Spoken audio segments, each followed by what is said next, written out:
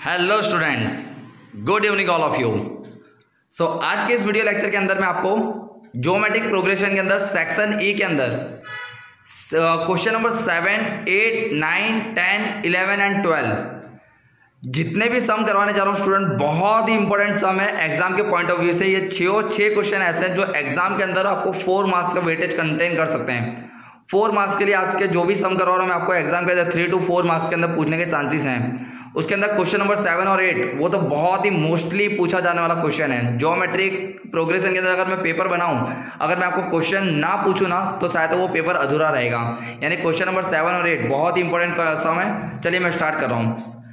Question के अंदर आपको ऐसा बोला कि 3 टर्म है जिसका टोटल करो तो आपको 31 मिलता है, और वही 3 टर्म का आप मल्टीप्लाई करो तो आपको क्या मिलता है 125। पर आपको आगे एक वर्ड लिखा हुआ है कंसेक्यूटिव नंबर। कंसेक्यूटिव यानी क्या, कंटिन्यूअस नंबर। तो कभी भी अगर आपको ऐसा सम पूछा तो उसके लिए मैंने यहाँ पे फॉर्मूला लिखा हुआ है a/r plus a plus A R, और सामने जो वैल्यू दी है ये फॉर्मूला आपको याद रखना है। इसमें a/r का मीनिंग होता है टर्म 0, a यानी तो फर्स्ट टर्म और ar यानी सेकंड टर्म। चलिए, तो कभी भी अगर आपको ऐसा सम पूछे ना तो पहले आपको कौन सा सॉल्व करने का, मल्टीप्लिकेशन वाला। क्योंकि मल्टीप्लिकेशन में क्या होगा, r और r कट हो जाएगा तो आपको एक वैल्यू तो मिल जाएगी a की। सो a इंटू a यानी a का क्यूब आ गया, और a का क्यूब कितना दिया है आपको 125।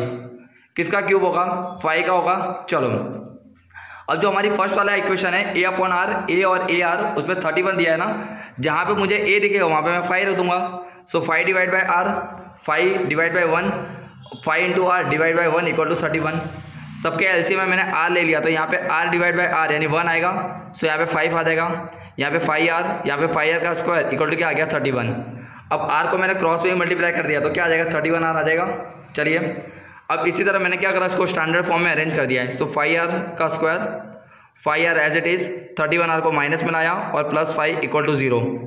5r square as it is, plus minus minus 5r minus 31r 26r plus 5 equal to 0।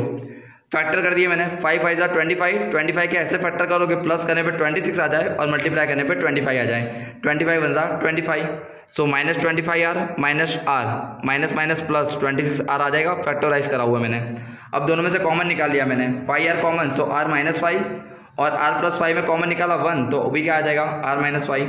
तो एक ब्रैकेट में आएगा r माइनस 5 और दूसरे में आ जाएगा 5r माइनस 1। माइनस वाला सामने जाएगा, क्या हो जाएगा r इक्वल टू 5 और 5r equal to 1। So r equal to 1 divided by 5 मिल गया आपको a और r की वैल्यू। चलिए, अब हमको क्या करना है, टर्म निकालना है। तो एक बार तो r a इक्वल टू 5 है, पर r की 2 वैल्यू मिली, एक बार 5 मिला है और एक बार r इक्वल टू 1/5 मिला है। तो दोनों के लिए मुझे चेक करना पड़ेगा। तो यहाँ पे a डिवाइड बाई r यानी 5 divide by 5 into 5 divide by 5 1 5 25। देख लीजिए मेरा प्रूव हो जा रहा है। 1 इंटू 5 इंटू 25 125 भी आ जाता है, और 1 प्लस 5 प्लस 25 मुझे 31 भी मिल जाता है। ओके, इसी तरह एक बार r इक्वल टू 1/5 रख के देखूंगा। अब जब कभी आप लोग 1/5 रखोगे तो वही आंसर ऊपर वाला आएगा, पर रिवर्स ऑर्डर में आएगा। 1/5, 5 का मल्टीप्लाई हो जाएगा ऊपर तो 25, सेकेंड टर्म 5 और 1 इंटू 1 डिवाइड बाई 5 5 कट 1, तो भी आंसर वही हो जाएगा। क्लियर हो गया बेटा आपको ये? पक्का, easy. Same to same question number 8 में मैंने करा हुआ है, जिसके अंदर 3 टर्म का टोटल 6 है और उन्हीं 3 का मल्टीप्लिकेशन करने में -64 आ रहा है। पहले कौन सा लेंगे, मल्टीप्लिकेशन वाला, r कट, सो a का क्यूब इक्वल टू -64। अब क्यूब के अंदर हमेशा अगर माइनस हो तो आंसर माइनस भी मिलेगा। किसका क्यूब होगा, 4 का, तो a इक्वल टू क्या आ जाएगा -4। रखूँ प्लस वाले इक्वेशन में, जहाँ पे a दिख रहा है वहाँ पे मैं -4 रख दूंगा। सो -4/r प्लस a की वैल्यू -4 प्लस a की value -4r equal to 6। Minus है यानी ओपन करने पे क्या आ जाएगा, एलसीएम ले लिया मैंने पूरा, r इक्वल टू 6 तो है ही, -4 plus minus 4 into are plus minus minus and 4 into are का स्क्वायर यानी r स्क्वायर हो गया। ऐसे ही r को यहाँ पे मल्टीप्लाई ले जाऊँ तो 6r हो जाएगा। जैसे मैंने इसको अरेंज करा था, -4r स्क्वायर -4r, ये 6 वाला यहाँ पे आ जाएगा -6r -4 equal to 0। Minus minus क्या हो जाएगा प्लस, पर आगे रहेगा तो -10r। चलिए फैक्टर कर रहे हैं, पर फैक्टर करने से पहले मैंने क्या करा, इसको और भी शॉर्ट करा। कभी फर्स्ट टर्म माइनस में नहीं होता है, तो मैंने क्या करा, -2 कॉमन निकाल लिया, क्योंकि 2 से सब डिवाइड हो रहे हैं। तो अंदर आ जाएगा 2r का स्क्वायर, यहाँ पे माइनस की जगह प्लस हो जाएगा, क्यों पता है ना, हमने -2 कॉमन निकाला हुआ है। यहाँ पे माइनस का क्या हो जाएगा, +2 हो जाएगा। अब तो हमारा फैक्टर हो जाएगा ना, 2 2 जा 4 का ऐसा फैक्टर करो कि मल्टीप्लाई करने पे 4 आ जाए, प्लस करने पे 5 आ जाए। 4 1 जा 4, सो 4r प्लस r हो जाएगा 5r।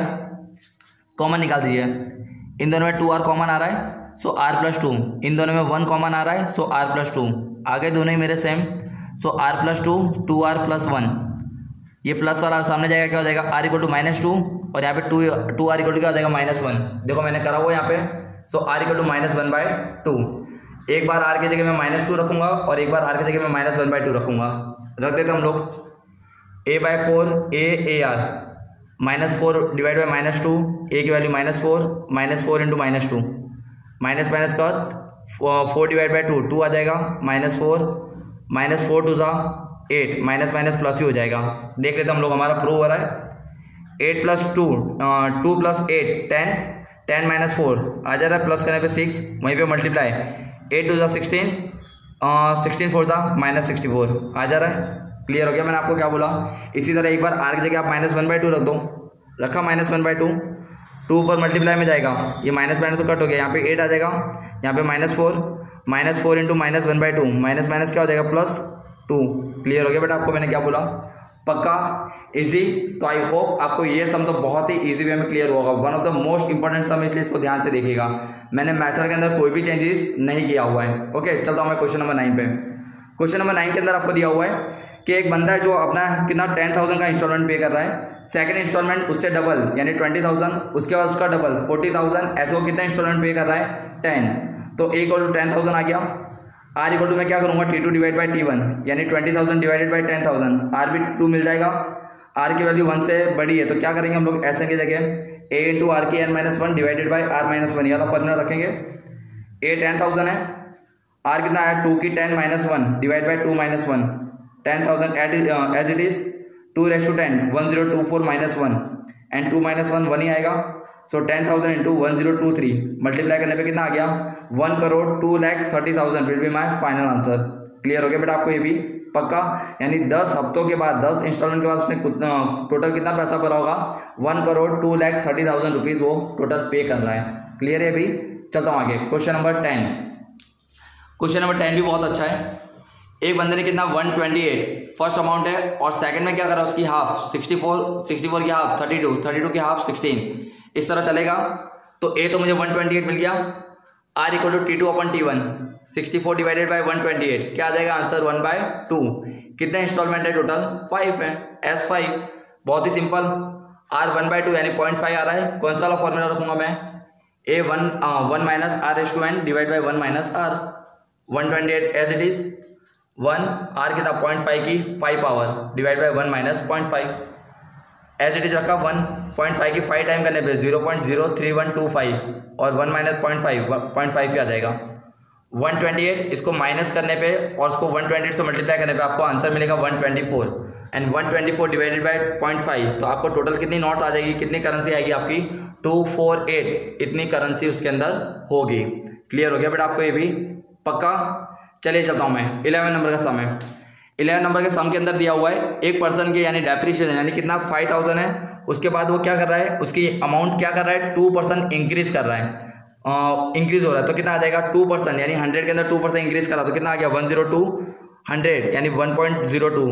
और हमको क्या करना है, कौन सा कितना 10 बोला उसने आफ्टर 10 ईयर, पर मैंने आप बोलो सर वहाँ पे 10 दिया, आपने क्यों 11 काउंट करा हुआ है, क्योंकि बेटा पहले से आपको एक अमाउंट दी हुई है 5,000, इसको भी काउंट करना पड़ेगा। That's why I have put it over here 11। Clear है, 11 और 12 नंबर के दोनों के सम के अंदर आप लोग ध्यान से देखिएगा मैंने क्या करा हुआ है। सो Tn निकालूंगा, a इंटू r/n-1 5,000 इंटू 1.02 की 11-1 यानी यहाँ पे तो वही के वही आके खड़ा हो जाएगा 10 का 10। सो 1.02 इंटू रेस टू 10 करोगे तो आपको 1.219 आ रहा है, उसको 5,000 से मल्टीप्लाई करने पे आपको फाइनली आंसर कितना आ जाएगा 6095, ये आपका फाइनल आंसर आ जाएगा। क्लियर हो गया बेटा आपको ये भी पक्का।